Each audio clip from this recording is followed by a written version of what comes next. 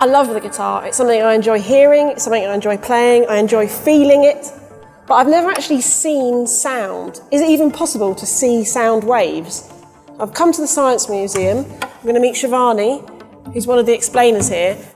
Tell us what setup is here. What is this? So this is our waves exhibit. We've got 2 ropes here, and we're going to imagine that they are the strings of your guitar. So we can actually start them spinning. So we've got these wheels on either side that the ropes are connected to. So how about you turn yours up, I'll turn mine up as well. So we're setting the 2 ends of the rope spinning, and the ropes are going to vibrate. You can see waves traveling from one end to the other, but they're combining and forming these really interesting patterns. You can see the individual waves, and they're called standing waves.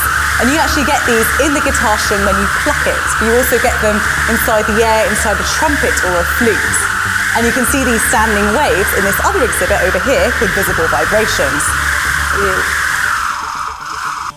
So this is our visible vibrations exhibit, and you can see standing waves in this tube of air disturbing the surface of this water.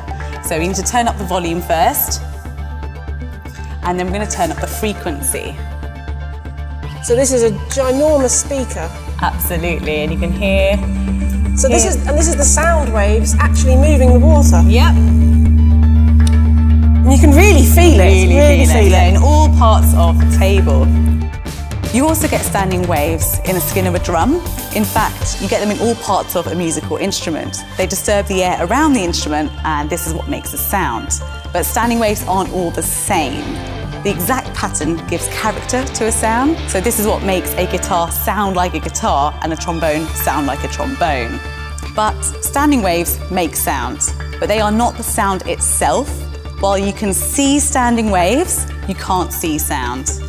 So if you could see sound, what would it be like? How would you represent it? Maybe you could paint a picture that was a whole piece of music that started off quiet and then went loud.